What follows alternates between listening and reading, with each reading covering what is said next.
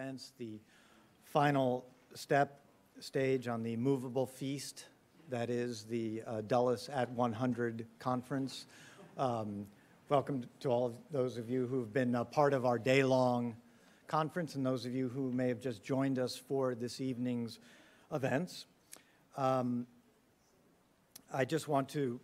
briefly going to welcome you all and introduce the evening and then turn it over to Father Matt Malone of the Society of Jesus. But I just want to, again, I'm the director of the Center on Religion and Culture, but we are just one of several sponsors of today's conference.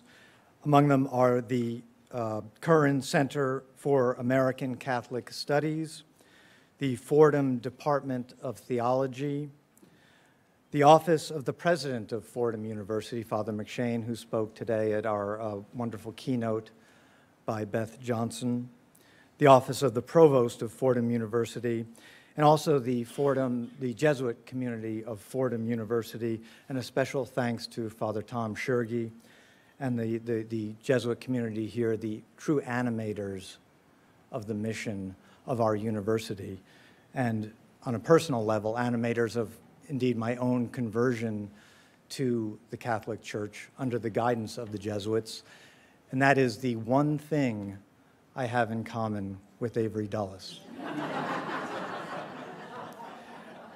It ends there. There is nothing else. Again, welcome to you all, and I'm going to turn it over now to our other co-sponsor, America Media, and its president, Father Matt Malone.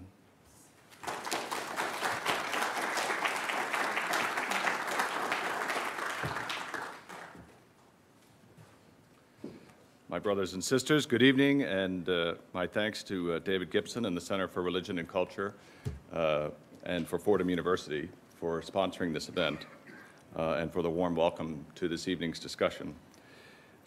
As Dave said, I'm the editor-in-chief of America Magazine, and it's really a great consolation to stand before you tonight and at this conference that celebrates a man that we knew at America as a professor, as a theologian, as a writer, a Jesuit, a cardinal, and most importantly, as a friend.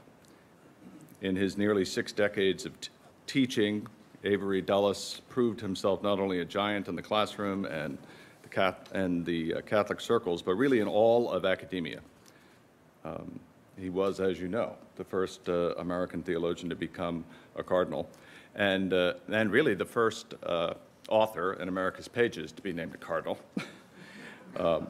And these writings and reflections continue to provide us with what I think are the foundational methods for thinking about the Church and how best to think with the Church. America Magazine first welcomed the byline of Avery Dulles in 1951, though he was not the first Dulles to appear in our pages. That was his father, John Foster Dulles, who predated him by just a few months, and I suspect that his son had something to do with that. While Avery was a prodigious writer throughout his life, appearing in numerous journals and publications, nearly 80 entries appear in the archives of America over a period of 60 years. In many ways, America was the public home for his thought. And in celebration of that reality, that great gift to America and to the Church, I'm pleased to announce that America Magazine, in commemorating the 100th anniversary of the birth of Cardinal Dulles, has launched a special webpage that includes writings by and about Cardinal Dulles, which will be periodically updated throughout this year of celebration. And those attending tonight should have received cards or something to this effect with the information to access those materials, but you can find them at americamagazine.org/Cardinal Avery Dulles 100.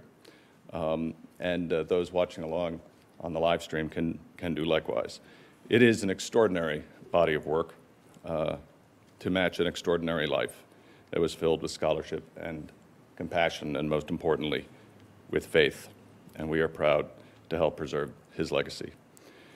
At this time, I'd just like to welcome Dr. Christine Hinze, Director of the Francis and Anne Curran Center for American Catholic Studies at Fordham University, to introduce this evening's speakers. Thank you, and enjoy.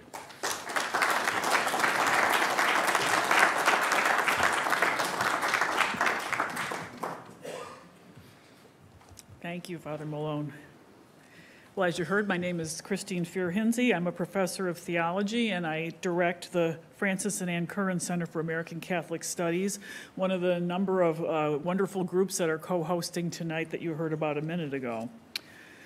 We've been deeply gratified at the roster of truly distinguished scholars from around the world who've gathered here today to reflect on Cardinal Dulles' life and work.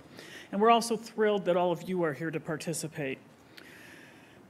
I truly believe that within the mysterious bonds of the communion of saints, something that I spoke with Father Dulles about more than once. I was a student at Catholic U and then also here at Fordham. I truly believe that within those bonds, Avery is also present with us tonight, and we hope he is enjoying this scholarly birthday celebration.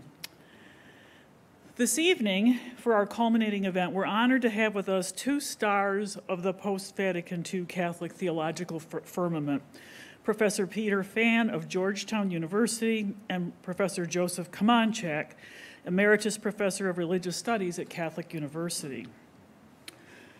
For many years, Father Komonchak was on the same faculty with Avery Dulles, and in both cases, we're going to have the gift of hearing from two superb scholars who are deeply familiar both with Dulles the scholar and also familiar with Dulles the person. So we welcome and thank you for being here. In a moment, I'll briefly introduce both of our speakers. Then Professor Phan will offer his plenary address, speaking for about 45 minutes. Immediately following that, Father Komonchak has agreed kindly to offer some brief reflections of his own on the person, achievement, and legacy of Avery Cardinal Dulles, offering some responses to Peter's presentation. We'll then invite some conversation between the two of you, interspersed with some questions we hope you will provide for us, writing on the index cards that will be available to you. They're not on the seats, but they're going to be, we're going to have students in the aisle, graduate students with index cards and pencils. So if you'd like to write a question down, please just gesture to them and they will give you a card and then return the card to them. And we'll pose to our speakers as many of your questions as we have time, as time permits within our time frame. Now to introduce more formally our two speakers. I'll start by saying it's a measure of their stature that both of them are recipients of the prestigious John Courtney Murray Award for Distinguished Lifetime Achievement bestowed annually by the Catholic Theological Society of America, for which they have both as well served as president. Peter C. Phan has earned 3 doctorates, and he's currently the inaugural holder of the Ignacio Ellacuria Chair of Catholic Social Thought at Georgetown University. He was born in Vietnam and emigrated as a refugee to the United States in 1975. He's a prolific scholar who has authored or edited over 30 books and over 300 articles. Makes me tired just to say that, translated into over a dozen languages on subjects including patristic theology, eschatology, the history of Christian missions in Asia, liberation, enculturation, interreligious dialogue, and global Christianity. Joseph Komonchak has been a priest of the Archdiocese of New York, by my count, for 55 years. He's a well-known professor of ecclesiology, and for almost 4 decades, he held the Hubbard Chair of Religious Studies at the Catholic University of America, teaching and publishing widely on subjects including ecclesiology, modern Catholic theology, and his specialty, the history and theology of Vatican II. Among his innumerable scholarly contributions, Father Komonchak is the chief editor of the New Dictionary of Theology, and the editor of the English edition of the massive 5-volume History of Vatican II. Please join me now in welcoming Professors Phan and Komonchak, beginning with Professor Phan, whose address is entitled Imaging the Church in the Age of Migration, the Legacy of Avery Dulles for Asian Christianity.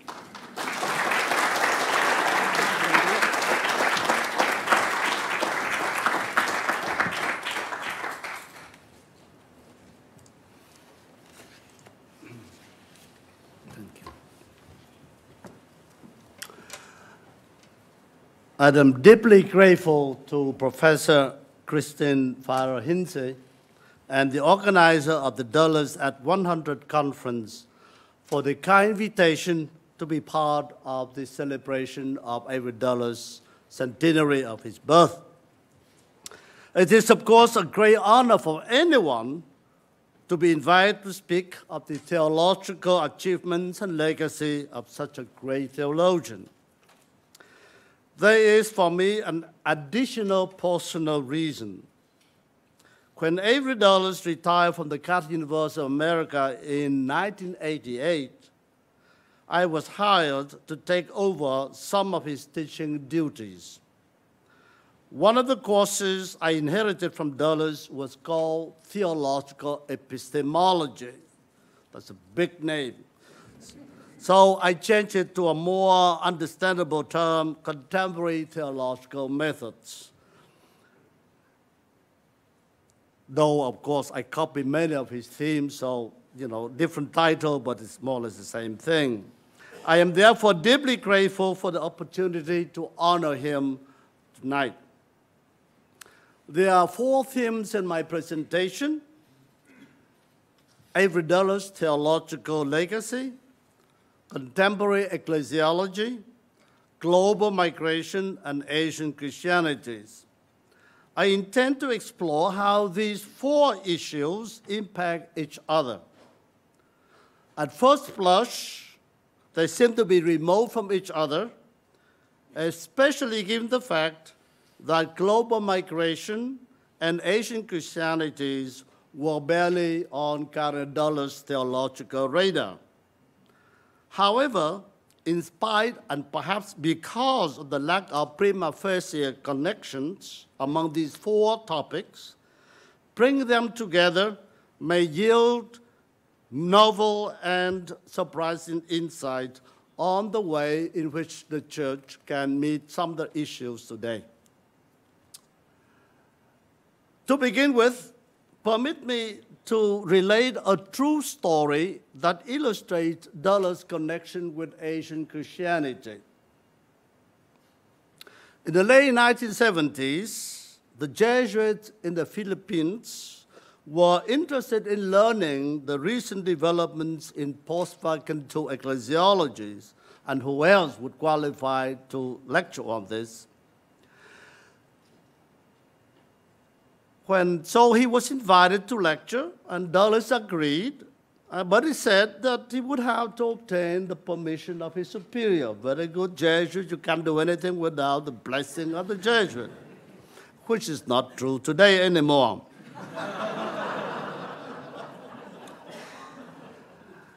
After a while, he called the provincial office in Manila to tell him that he got permission. The person in the provincial office who took the call was a brother whose English was not very fluent. Dulles told him that he was Avery Dulles, American Jesuit, and that he would come to lecture in Manila. The brother asked him to spell his name, and so Avery Dulles dutifully and distinctly spelled it out: Averydulles.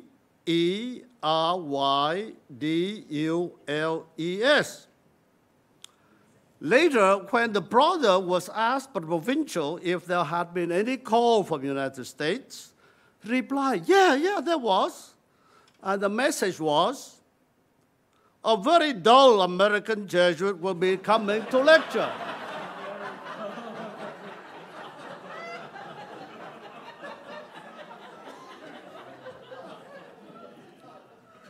Later, with self-deprecating humor, Avery Dulles himself began his lecture with this story.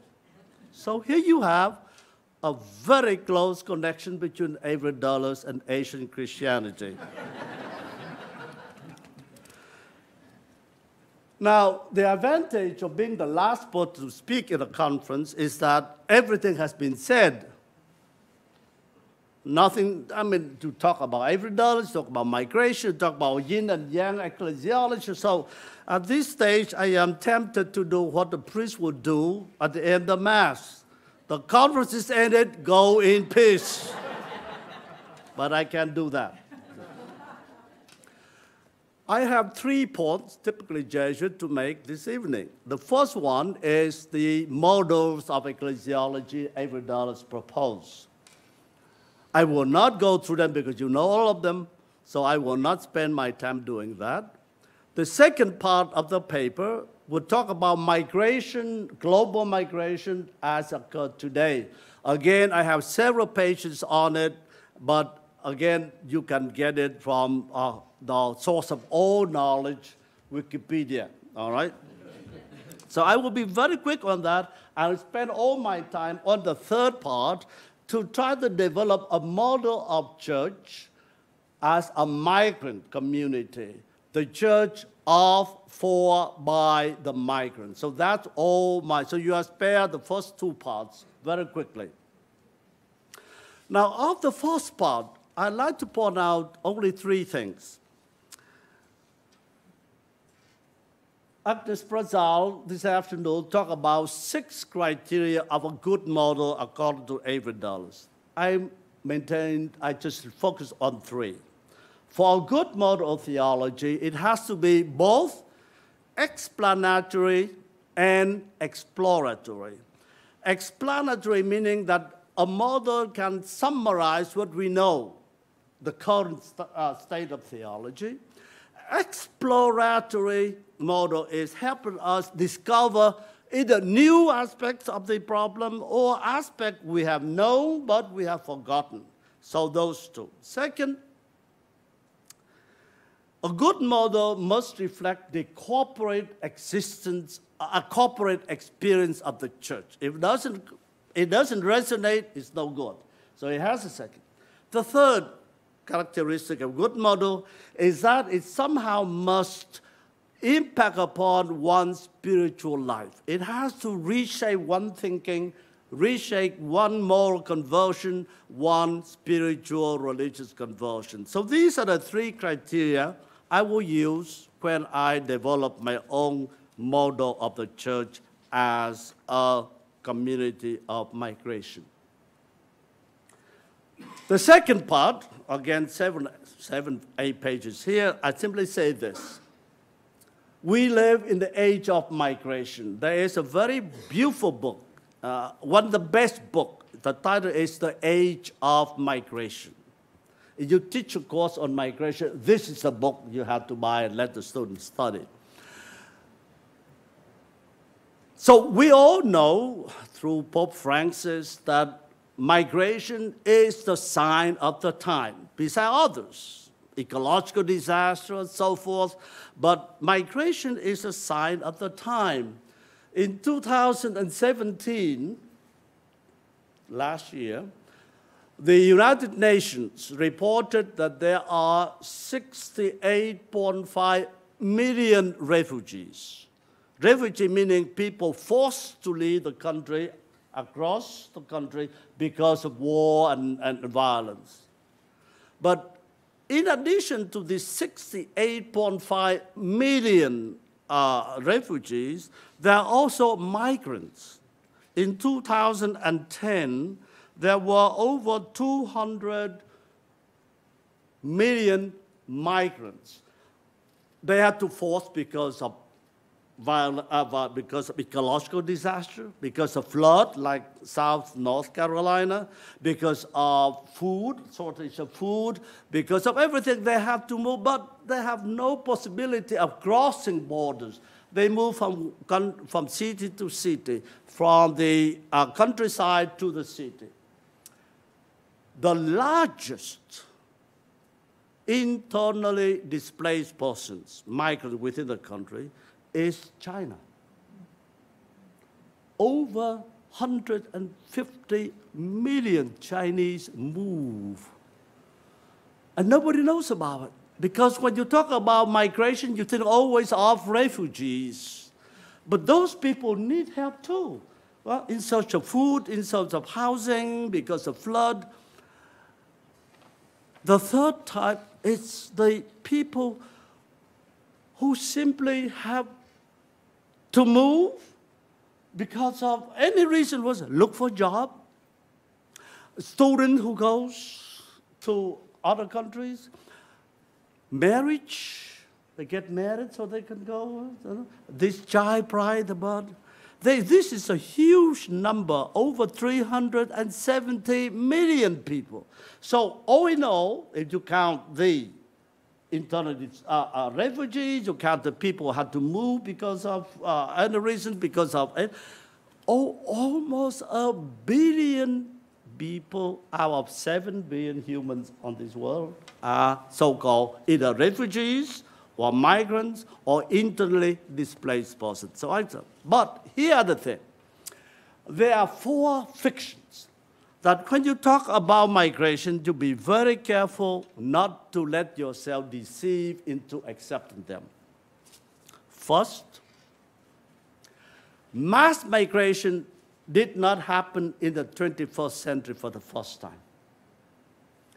It has happened throughout human history. Just give you one example. When you look at the slave trade from the 18th, 19th century, 11 million Africans were sold into slavery either in the Atlantic or in South America and the Caribbean. This is huge. And nobody mentioned that that's a form of forced migration, the largest forced migration ever, right? Again, you look at the 19th century, the so-called Great Migration from Europe to the United States. 200 million Europeans moved from Europe to here. That's migration. The largest free voluntary migration in the history of the world. So we are not, our time isn't the first time that migration occurs. So we do have experience how to handle them. The second fiction is somehow we are now infected by migration. I use the word that Donald Trump used, no? Infected. 85% of refugees, not migrants, 85% of refugees are settled in the so-called third world. You need to repeat that. 85% of them settle in the poorest country in the world. Turkey, Pakistan, Jordan, Lebanon, Uganda. The poorest country in the world. They shoulder the burden of the migrants, not the wealthiest country in the north, not in Europe, not in the United States. And you know, this year, Donald Trump limited the number of migrants to 30,000. All the rest of the world. So we are not overrun by the migrants. The third is that we need to remember that we are, the West, are responsible for migration. We are the cause. We talk as if migration happens somewhere else and we have nothing to do with it. Most migrations, refugees, are caused by the war initiated by the United States and the West, colonial power. We are responsible for it. And fourthly, migration is not simply a social, economic, political issue. It is a deeply spiritual and theological issue. And we are grateful for Pope Francis to remind us about. So these are the things. I go quickly. So here I have another 15 pages to go for the rest of the evening. And this I will read because of that. Now, with this reflection on migrants as background, we can now broach the question I raised above. Besides Dulles' 6 models of the church, is it possible, and perhaps even necessary, to explore another, one that is shaped by one of the most pervasive signs of the time, namely worldwide migration? This new model is not simply an addition, or the 7th model, to Dulles' 6. Rather, it assumes and integrates them, giving them a richer a contour and a fuller meaning. So I will use the three criteria that Dulles used. First, it is explanatory and exploratory. Second, it reflects the corporate experience of the church. And third, it provides a spiritual conversion, a moral conversion, and intellectual conversion in the individual. For those living in the United States, that American Christianity was brought into existence by migration is a truism that need no historical elaboration. No survey of the historical origins, geographical expansions, demographic growth, and continual vitality of American Christianity is needed to show that each and every American church, Catholic, Episcopalian, Protestant, Orthodox, Pentecostal, and Evangelical, was and continued to be indissolubly intertwined with the coming of waves of migrants into our shore. While this is true of all Christian denominations, here I limit myself to the American Catholic Church. Perhaps one fact alone would convince you if you have some doubt about this. In the Archdiocese of Los Angeles, Sunday Mass is celebrated in 42 languages, not counting Latin. Right? Yes. The language of malcontent, liturgical malcontent. In the Bronx, where Fordham University is located, at St. Lucy's Parish, Sunday Mass is said in 5 languages: English, Spanish, Italian, Albanian, and Creole, and of course, Latin.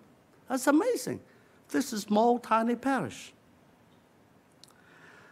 In addition to founding the American Catholic Church, augmenting its demographics, and filling the pews on Sunday, migrants have increased the dwindling number of white, male, and especially female religious and priests. You go to Orange County, you go to Louisiana, New Orleans, so most of the priests are Vietnamese. And I was told that one time the Bishop of New Orleans wanted to put a moratorium on Vietnamese vocation because the white priests have now become a minority. He didn't want that to happen. Furthermore, Catholic migrants bring with them different ways of being Christian that enrich the mainly white form of American Christianity. You don't believe it? Go to any Vietnamese, Filipino Mass. You go to the white Mass, it's so vanilla type, you know. So boring. You go to Vietnamese Mass, oh my God, music, the best music in the world, Korean and Filipino dancing and so forth. Of course, not counting the Mexican Mass even more. Any decent history of the Catholic Church will supply facts and figures to flesh out this narrative. Given the essential contributions of Christian migrants, both the older European groups, notably Irish, Germans, Italian, Poles, and Czechs, and the more recent cohorts, particularly from Central and South America, Asia, and Africa, without whom there would have been no Christianity at all in the US, it is possible to advance a historical thesis. Extra migrationem nulla ecclesia cattolica americana. First thesis. Actually, I have 3, but this is the first one. Outside of migration, there is no American Catholic Church, period. We forget that. But that's the very roots of the American Catholic Church. Outside of migration, there is no Catholic Church at all.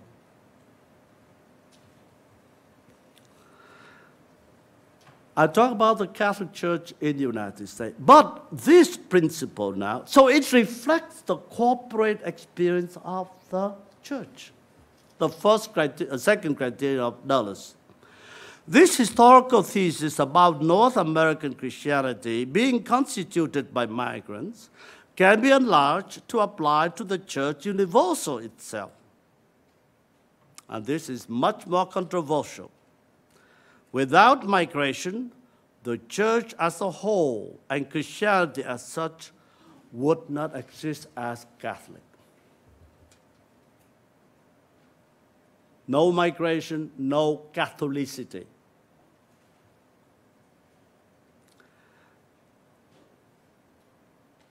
So it seemed to me that therefore, this thesis, this is also historical thesis, but applied to the church as a whole. Outside migration, there is no church as a global and Catholics most see church. So this is the second Latin phrase this evening. Extra migrationem nulla ecclesia. No church, no Christianity, if there's no migration, historically speaking. I don't refer to God or Spirit Christ, so I just simply historically so. To validate this thesis, we need to challenge the customary account of how Christianity spread throughout the globe in the course of the past two millennia. In this hierarchy-centered and Eurocentric church history, the geographical expansion of Christianity is attributed mainly, if not exclusively, to the work of the 12 apostles, who laid the foundation of the true church. So, apostolic succession. And to Christian missions, whose main agents were bishops, who are the successors of the apostles, priests, and religious. So this is a narrative that at least I was trained in. And look at the older books of church history. I have a church historian sitting down there. If you look about 50, 60 years ago, you look at how this is how Christianity spread. Well, the 12 apostles, and then their successors, and the priests and religious. But what do we know about the 12 apostles? Not much. Where did they go? Peter? Oh, the other one. I suspect they went back to their wives and their family to have a cooked meal, home-cooked meals. We know nothing about it. Right? There is a story, St. Thomas went to India, but that's about it. So, to be really historically exact, you need to reflect it's a mission. It's not carried out by priests and bishops. They were carried out by people who on the move. They move and they spread the gospel. All right? So little account is taken of the impact of mass migratory movements, which transformed Christianity from a Jewish sect into a world religion, and its Catholicity from an abstract dogma into a historical reality. It is the people on the move that brought Christianity around the world. It is not evangelization as such by bishop. It was by the gossiping of the gospel by the people who went around. It is, of course, impossible for me to provide a detailed rereading of the history of Christianity from the perspective of migration this evening. Here I can only offer the barest outline of 10 migrations that have stamped Christianity as a permanent institutional migrant. And each of these migrations produced a new face of the church. If there's any doctoral student in this room, this is what you can do. Rewrite church history from the perspective of migration. Forget council, forget papacy, fighting with the empire, forget everything else. Just make migration as a perspective. You reread history every time you see migration shaping the church. So I go to the 10 of them. The first Christian migration, one that radically transformed Christianity from a Jewish sect into a worldwide migrant institution, occurred with the Jewish diaspora after the destruction of the temple in the year AD 70. The face of the church here is that the Jewish Christian migrants. That's the first phase of the church. The second migration. Following on the heels of this first migration was another exodus, much more extensive, of the Christian community out of Jerusalem and Palestine. The destruction of the temple and the subsequent suppression of the Jewish revolt in the year 115 and 17, and 132 and 135, caused migrations not only of Jews but also of Christians. 5 areas were the destination of the second migration, where Christianity began building churches, communities, eventually patriarchates. You have mission to Mesopotamia and the Roman province of Syria, Greece and Asia Minor, Western Mediterranean, Egypt and Asia, especially India. So you have this first 2 centuries, you have this most mass movement of Christianity out of Jerusalem into the 5 areas. And here the face of the church is of the Mediterranean and Syrian migrants. This is the face of the church, the second phase. Third migration, which had an enormous and permanent impact on the shape of the Christianity, was occasioned by the Emperor Constantine's transfer of the capital of the Roman Empire from Rome to Byzantium in the year 330, and the subsequent establishment of the imperial court at Constantinople, the so-called the New Second Rome.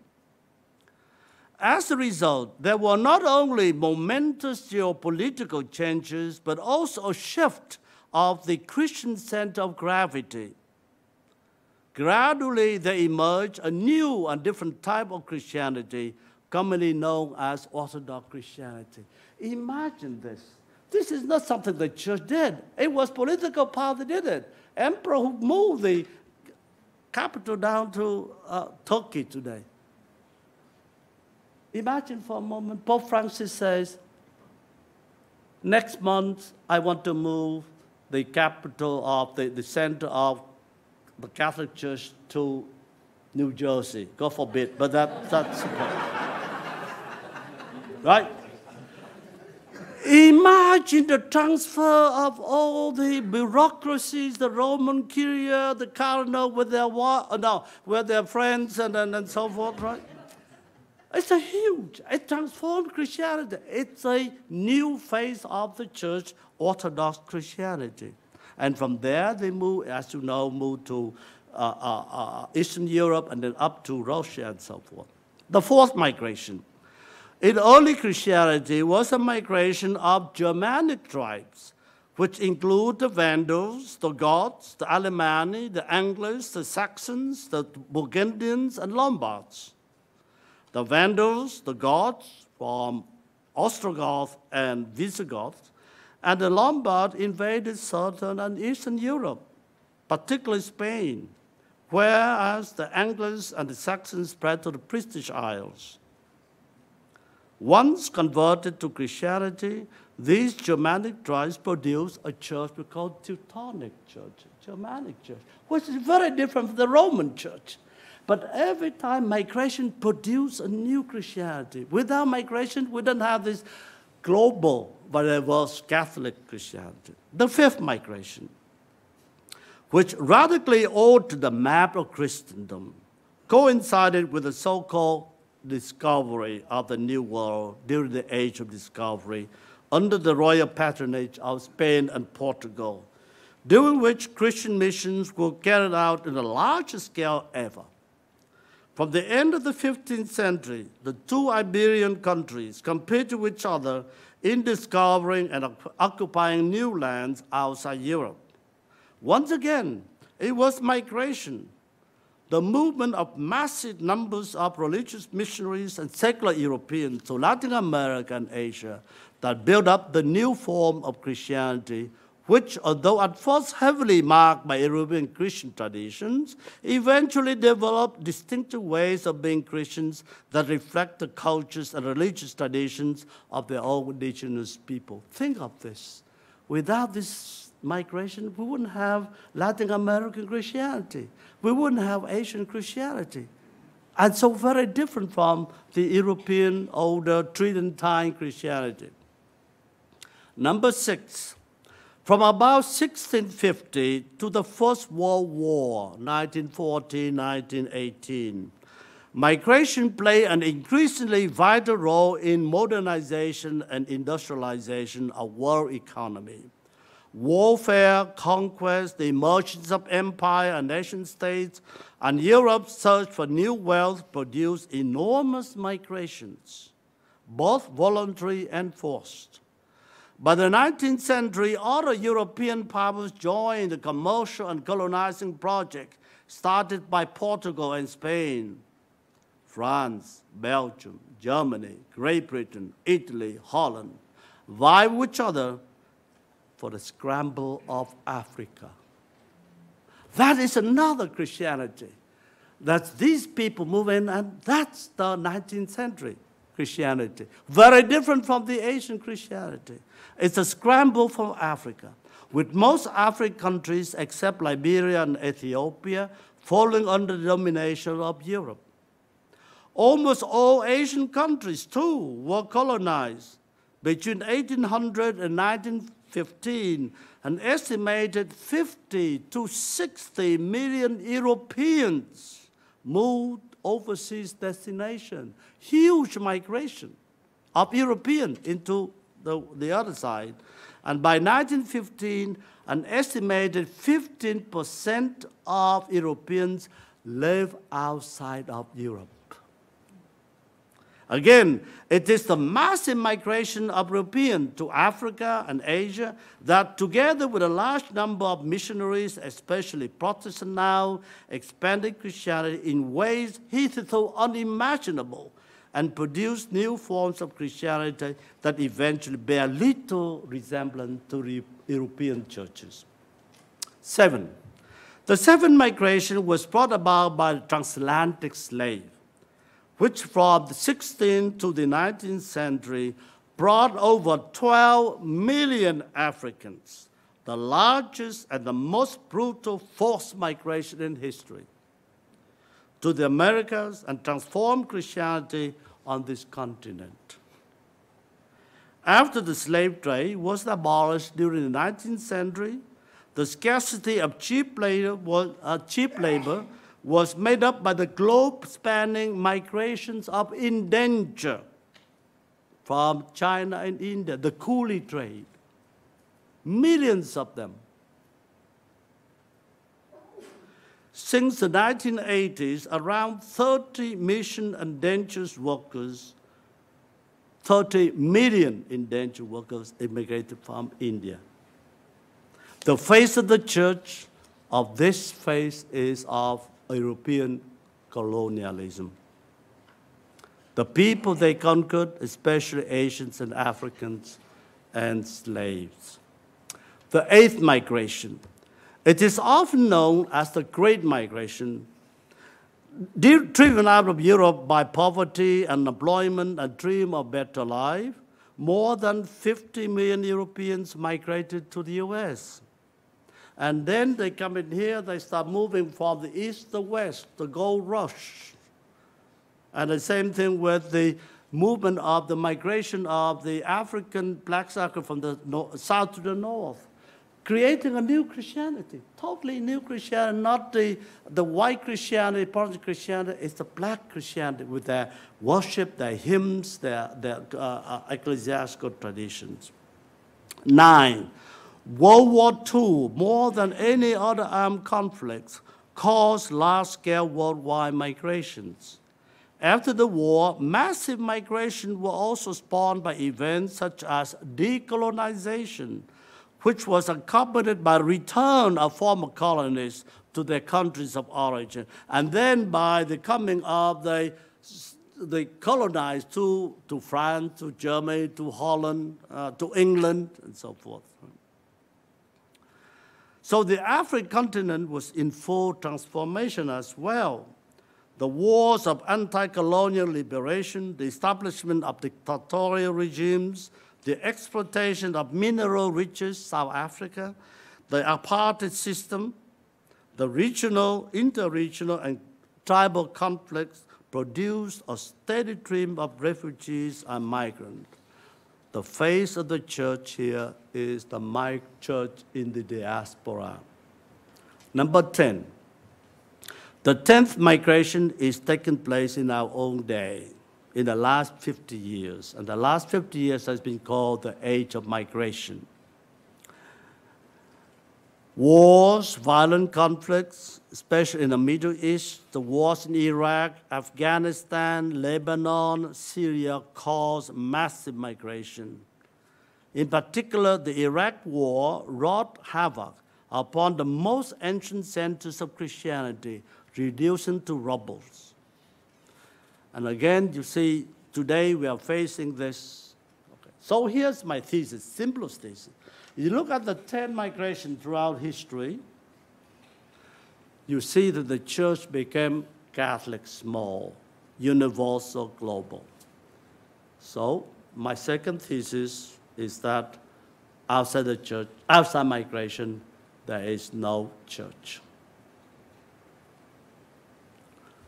The third thesis,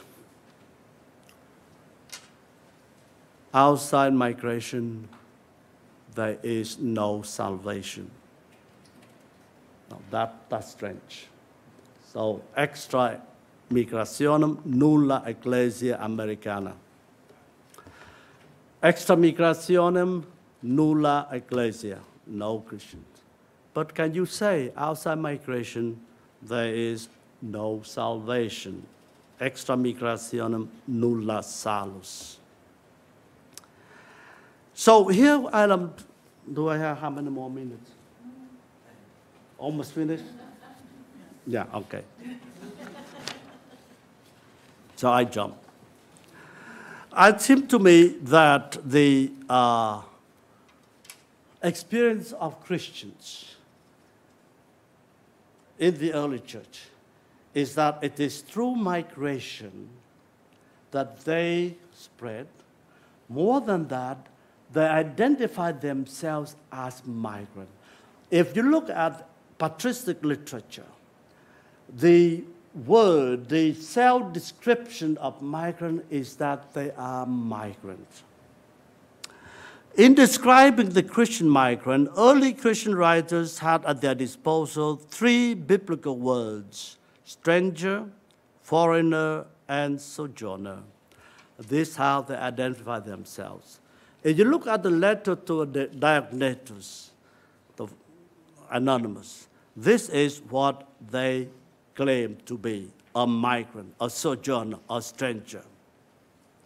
This self-consciousness of Christians as foreigners, strangers, and sojourners is found in the Clemens of Rome letter to the Christian in Corinth. It was sent, I quote, from the church of God which sojourned in Rome, to the church of God which sojourned in Corinth. Migrants.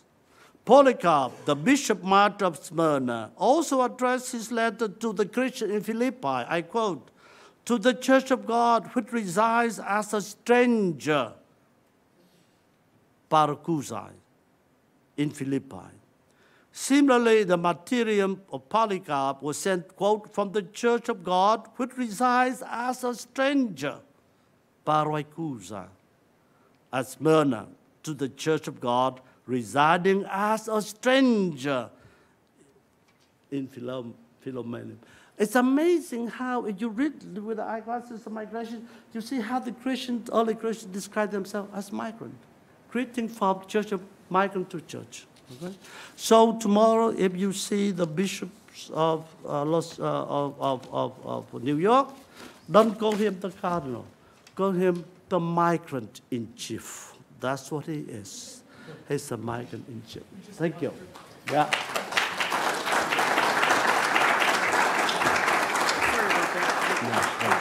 Yeah.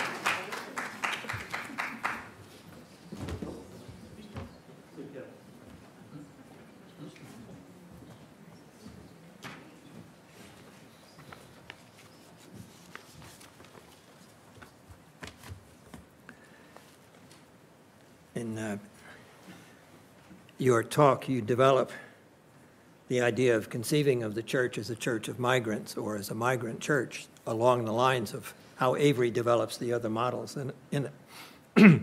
And I very much appreciated that, and I thought you did it very well, even though you didn't get to deliver it here. I discovered that one of the, just to pick up from your very last point, when people refer to the church as a pilgrim church, they often think of the word pilgrim as meaning people who are on their way to a religious shrine. And so you get the notion of the people moving towards the shrine. But the original meaning precisely, peregrinus, the adjective in Latin, peregrinus means a stranger, a person who is living outside his or her homeland. And I bring that up in part because I think that you'd find also confirmation of your view, in particular in the books of John Eliot on the epistle, first epistle of St. Peter, where Eliot argues that the metaphor of the church as a group of paroikoi is not meant metaphorically, but that it refers actually to people who were migrants in and that he was addressing. In any case, I very much liked your presentation. My first acquaintance with Avery Dulles came around 1969 or 1970 when Woodstock College moved from rural Maryland to Manhattan and affiliated with Union Theological Seminary and with Jewish Theological Seminary. As we noted before, the move was controversial and the experiment did not last very long. At that time, I was teaching at Dunwoody, the major seminary of the Archdiocese of New York, and had just begun doctoral studies at Union. At some point, for one of my directed reading courses, I wrote 2 small papers on the notion of authority and its exercise. Avery kindly read them and recommended that I have them published. I think I might have published one article before this, and I muttered something about not being sure that anything I wrote was worth being published. And Avery replied to me, screwing up his face the way he could, "I seem to have the opposite problem."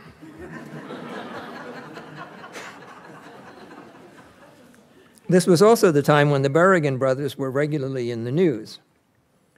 I remarked to Avery that perhaps Daniel's example might lead to an increase in vocations to the Jesuits. Avery replied, "I certainly hope not." Avery's politics were far closer to his father's and to his uncle's than to the Berrigans.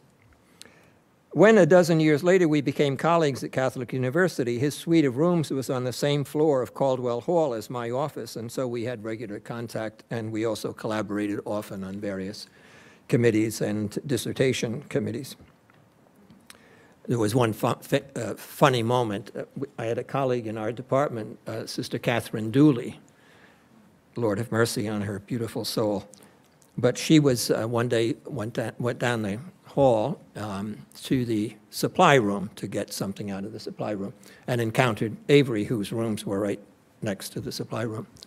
And anyway, she's chatting away with Avery there and putting the key in the door and keeps talking until finally Avery says, "Do you have some particular reason you want to get into my bedroom?"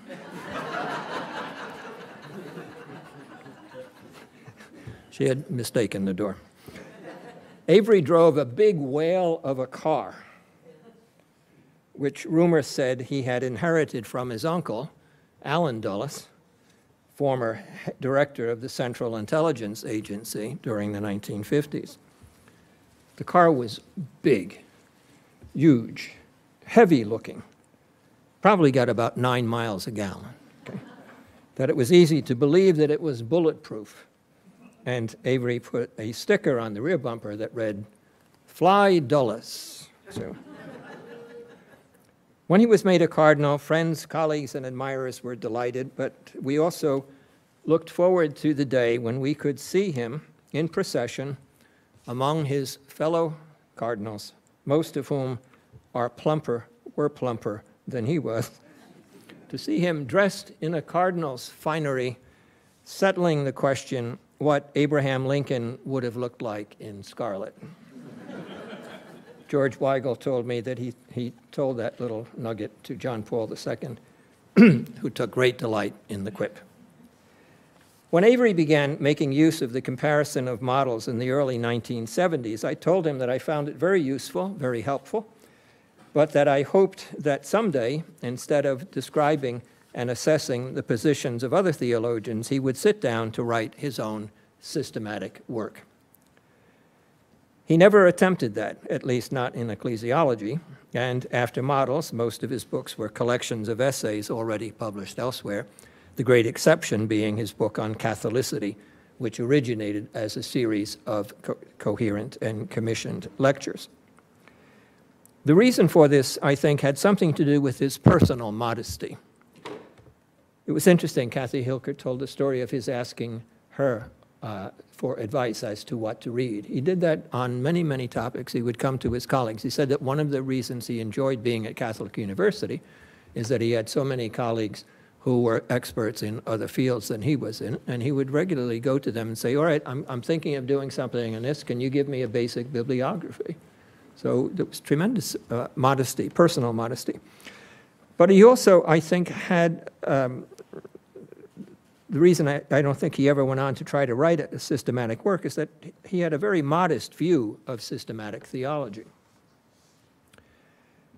You will recall that in Models of the Church, he used a somewhat disparaging term, supermodel, for a view that would try to combine the virtues of each of the 5 other models without suffering their limitations. And he expressed his skepticism that one could find any one model that would be truly adequate, for the Church is essentially a mystery. And he said, we are therefore condemned to work with models that are inadequate to the reality to which they point. I have long disagreed with that view of systematic theology. It's not, of course, because I deny that the Church is a mystery, nor do I maintain that it is possible here below, and perhaps also not in the kingdom, to construct a theology of the Church that exhausts its intelligibility. But I think that a systematic theologian can legitimately strive for the least inadequate vision of the Church, that is, one that does try to combine the virtues of other views and to suffer as few limitations as they can, and fewer limitations than any one of the others. I think that this requires a method that is more than a comparison or a dialectical contrasting of models, and entails trying to overcome the plurality of models in a synthetic vision. In 1999, Avery and I exchanged lengthy letters on this and on another point, whether one may speak of the Church as sinful. I cannot say that we convinced each other. And Avery came to think that the differences between us were getting so narrow as not to be worth debating. I think he probably also got tired of reading 5-page, single-spaced, small print letters from me. He also thought that we were working with somewhat different epistemological presuppositions.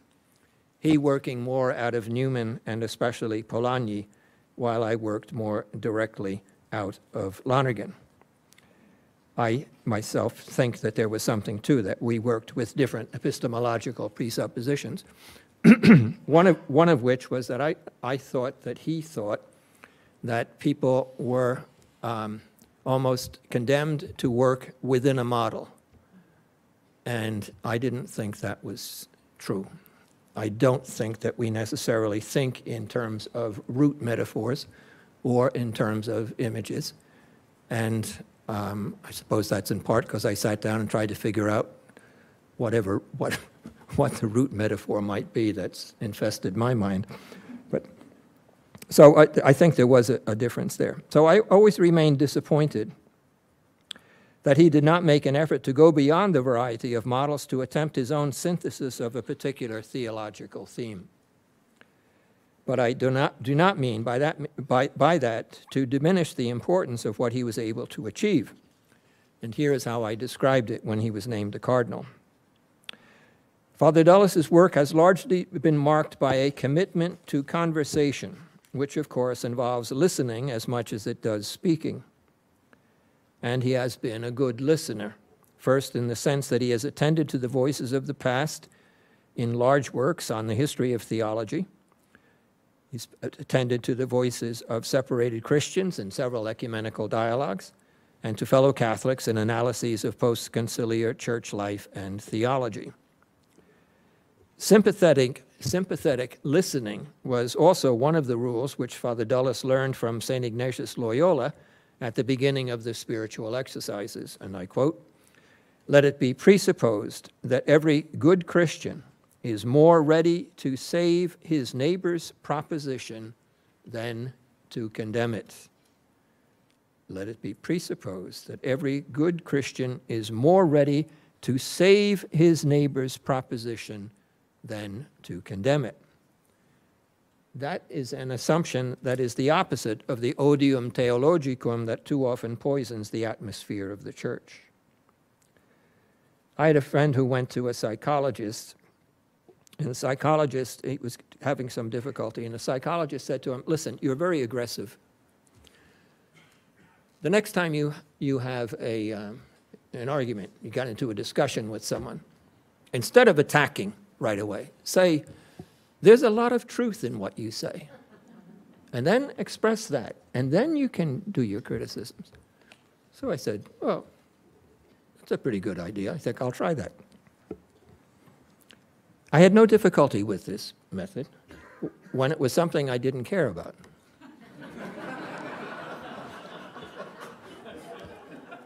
When it was something I cared about, I went right for the jugular. But I do think that the method of models attempts to do that, to take what other people have said and to, first of all, say what can be said in favor of it. And that really explains why he went out of his way in the first decade, keep in mind that the book came out in the first decade after the council, to try to bring some order into the confusion of people. If you think about how long the paradigm of scholastic theology had prevailed in the church, now it's certainly post-Reformation, but you could say for 150, 200 years, the scholastic paradigm had prevailed. Within 10 years of the council, the thing had collapsed. And nothing paradigmatic, meaning governing the whole sphere, was taking its place. And so Avery's book was designed to bring some order into this and to try to trace differences, the more obvious differences, back to deeper causes, to prior decisions, and to get people to start thinking about them. So I think there is a sense in which that retains its validity, and it is in its own way somewhat similar to the medieval quaestio, the sic et non technique that was the incredibly fruitful driving force of theological progress during the Middle Ages, where you have authorities and arguments lining up on this side to say yes in answer to a question, and you have theological arguments and authorities on this side which respond no to it. So now you've got a question. These people say yes, these people say no. How do you deal with this? And I used to give my graduate students the requirement to write a paper setting out the sic et non on some issue that they were really interested in. I said, don't choose one you don't care about. Choose something that you care about that you know is disputed within the church. And be objective and fair, with no calumniating adjectives or adverbs. Set down, these are the people here who are in favor of the ordination of women. These are the people here who are opposed to the ordination of women. Do it objectively. You have the sic, and you've got the non. Now, start looking in. What do they differ on? Where do they differ? and if you can trace that back. And then tell me what you have to learn. This was an introductory course. Tell me what you have to learn in order to be able to settle the issue and do something more than flip a coin up in the air or go with your gut. I think that's what Avery's book was doing in one sense. That's a kind of a dialectic and it was and it remains very, very useful. It was sometimes said, as it's already been pointed out, that Avery tended to be conservative when he was among liberals and liberal when he was among conservatives. I think there was something to that. And I think this was always something more than a simple impish desire to prevent anyone from becoming too comfortable in his own stance, which is not a bad role to play. Okay. If you're among the people who are smugly confident, it doesn't hurt to go. If later it seemed that he was more often to find it, he found himself more often on the conservative side, I think, and probably that was in part because he thought that a certain liberal paradigm that was most in need of being challenged, at least in theological circles. In any case, perhaps his own example might lead us to question the adequacies of those categories of liberal and conservative, since they are often used as an excuse not to follow St. Ignatius's rule,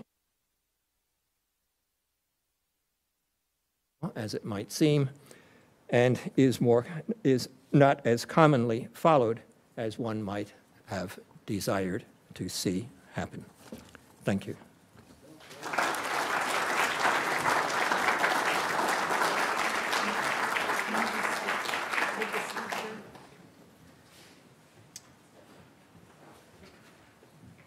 Thank you very much, Professors Komonchak and Phan. Did we collect any questions? We're going to have a chance for the two of them to talk a little bit first.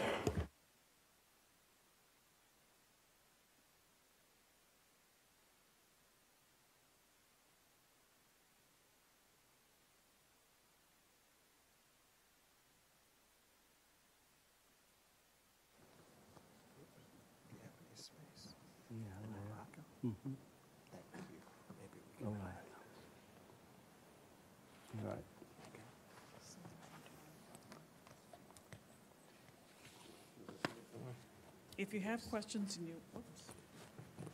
Shoot, this is on. Okay. If you have questions and you haven't written a question yet, you can still do so. We have some time. Testing again. Should be. Testing again.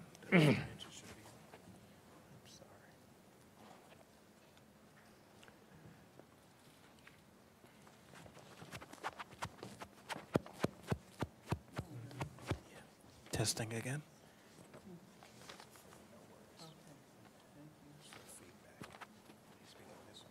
Yes. Whatever you think.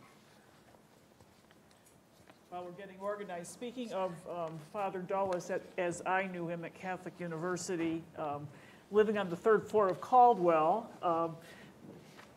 seminarians who were friends of mine tell the story about Father Dulles allowing them to place their papers that were due for class under his door, but that had to be by a certain time, say 10 o'clock at night. And so one of my friends talks about the fact that the two of these seminarians had their papers and it was 10:20. So they walk very quietly down the hall and they see that the light is still on, so they push the papers under and they run down the hall. And as they're running to the end of the hall, they hear a voice from the other end of the hall saying, 0.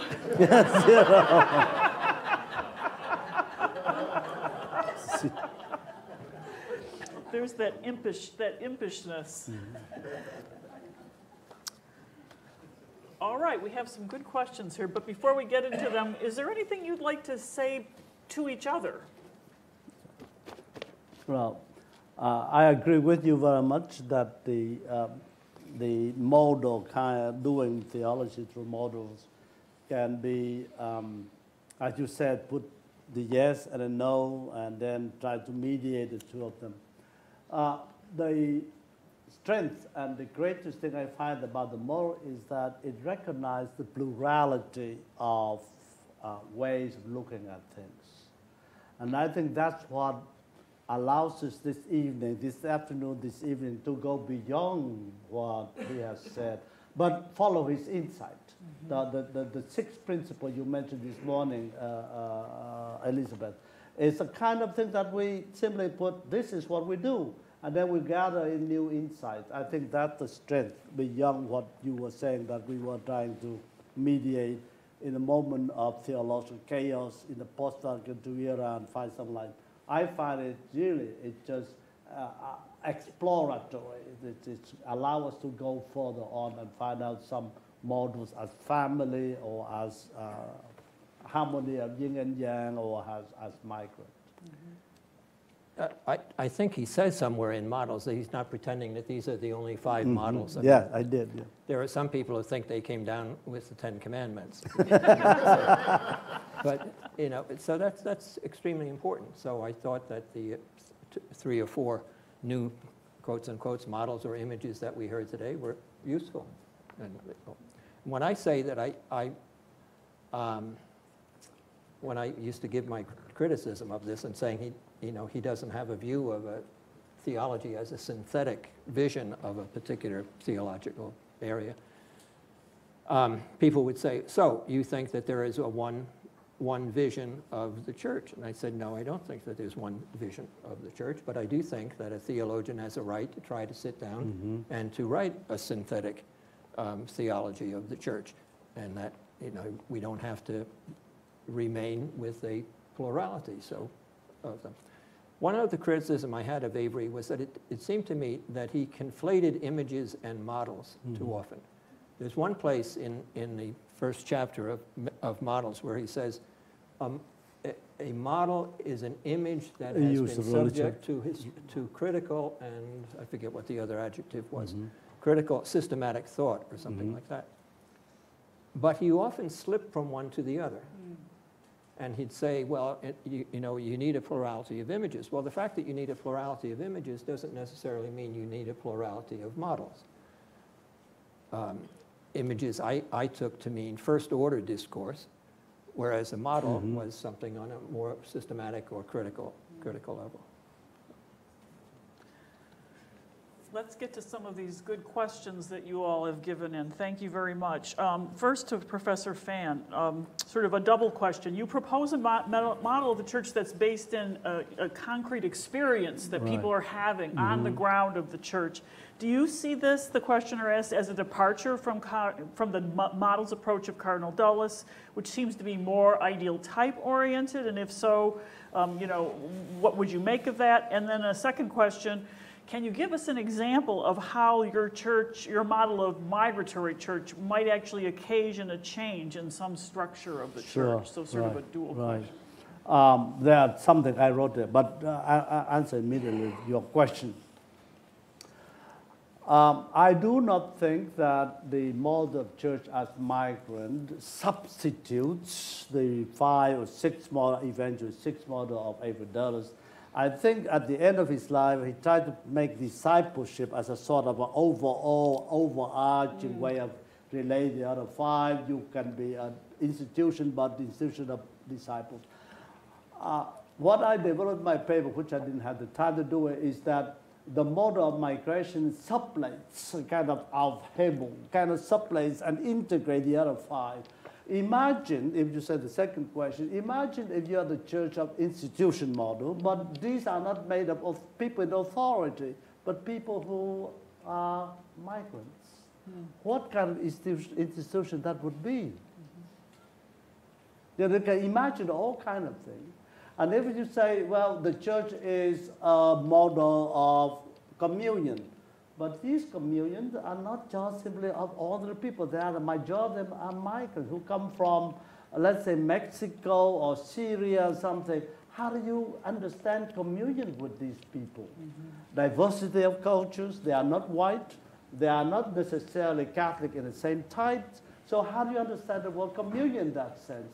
The same thing with herald, preaching. How do you preach to the migrants? What kind of language you use?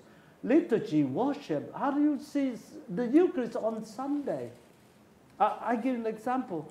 When the priest say, "Bless you, Lord, for good of all creation, for this bread to offer, through the earth and human hands." Whose hands you talking about? The Mexicans. Those are hands that make the bread. The wine, fruit the wine, and fruit of the vine. Work of human hands. Who human? It's not just everybody. In this country, the Mexican who gather the fruit, who make the woman who make the bread. That's human hand, not in the abstract. So for me, it's just to make the five morals of Avery, I make it more historically rooted than just simply in the abstract. The same thing, if I may say so. The chapter Lumen Gentium talks about the Pilgrim Church. You read it? It's so abstract. Church moving towards the kingdom of God. No.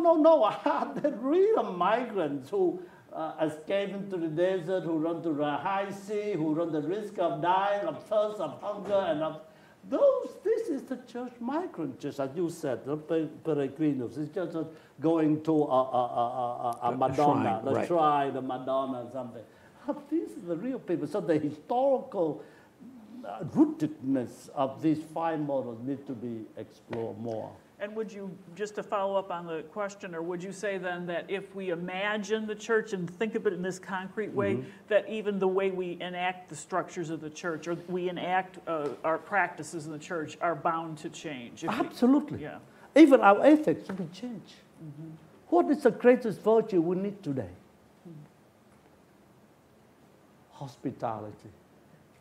The virtue that we've done. But hospitality say, "Oh, I am rich, I can take care of you." No, it's an exchange of gifts. We don't give them. We receive the gift from the market they brought to us. So hospitality is not simply generosity of the heart. It's our willingness to accept otherness. Other gifts are different from mine.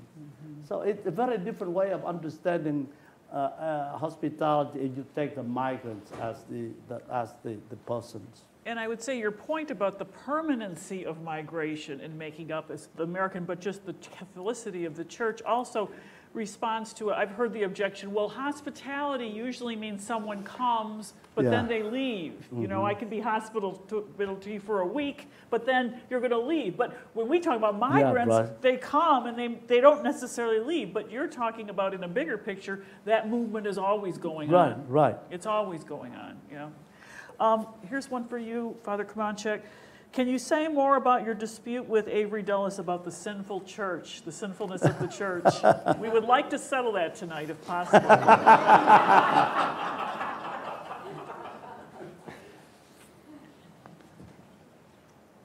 Avery came close to the position of Charles Journet,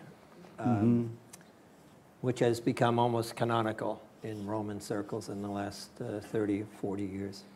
Namely, that the church herself is without sin, but not without sinners. And he wanted to maintain a vision of the church, in particular, whose holiness, and this is correct, whose holiness consists in the divine gifts of word and grace, sacraments. And that's the first meaning of why the church is holy. It's not an ethical, category, but a theological category. But these gifts don't exist in themselves. These gifts exist as received and as lived out by people.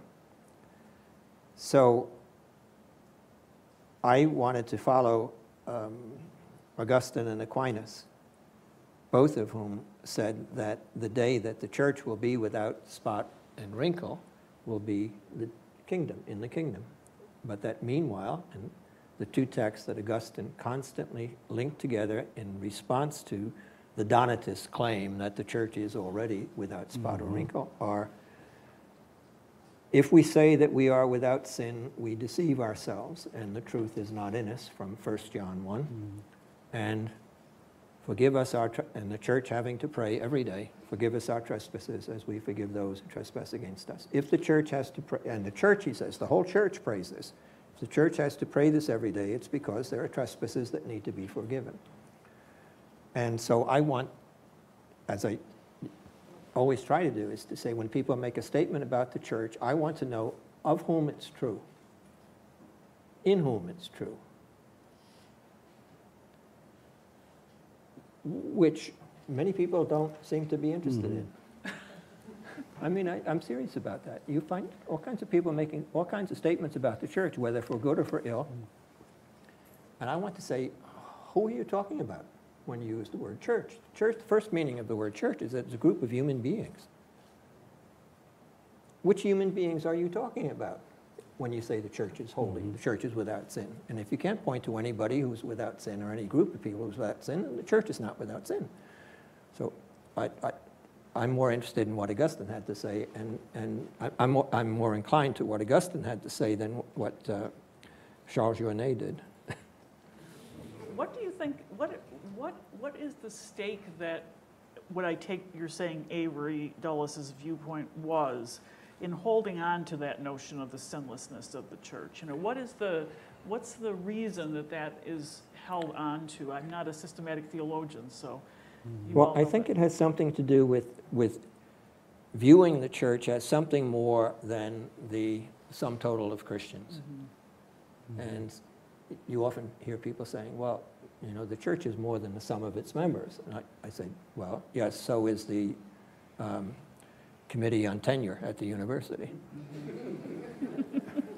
What is this something more that the church is than the sum of its members? And then you have to bring in the constitutive role of faith, hope, and love, constitutive church founding grace of God and word of God. That's what accounts for the church being more than the sum of its members. But it's the idea, persistent idea, that by the word church you mean something that is above all the members of the church, sort of halfway between God and us.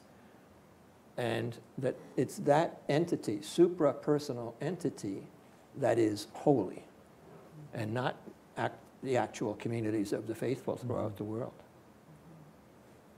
Do you want to comment? Yeah, isn't this kind of conversation is so pertinent today, given what's happening in the church, Yeah. the sexual scandals and all that. For someone to stand up in the church on Sunday and say the church is holy, only the people are sinful, that doesn't ring true at all. And I think we are confronted with these scandals that penetrate into the very life and structure and the way we minister and everything. You just can't say, as you say, the church is holy up there and somehow it's only the sinners down here. So I think the conversation is so apropos given the situation we find ourselves today in the church. If you want to see one presentation of it also, but look at Louis Bouillet's book, The Church of...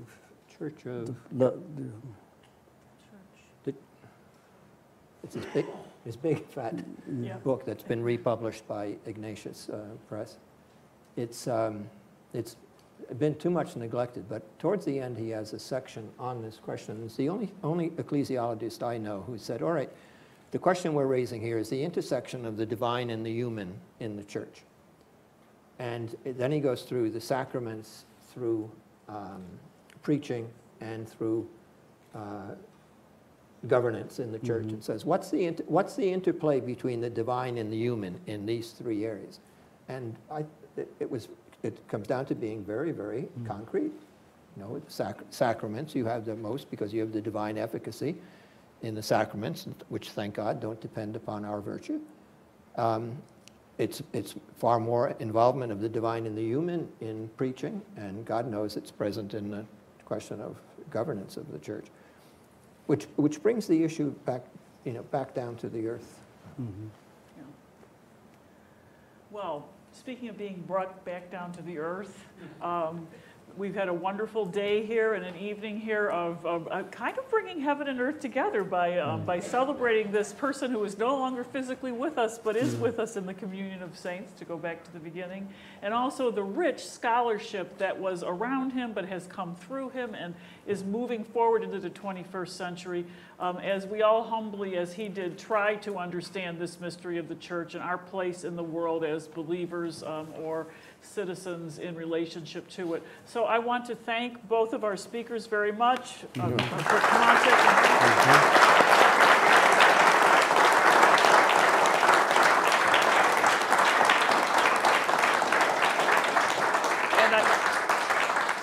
and on behalf of all the organizers, we want to thank all of you, those of you who spent the day with us, those of you who are just here for this evening. We hope you have found this as enriching as I know I have. So thank you all for being here, and have a good evening. Good, thank you. Thank you.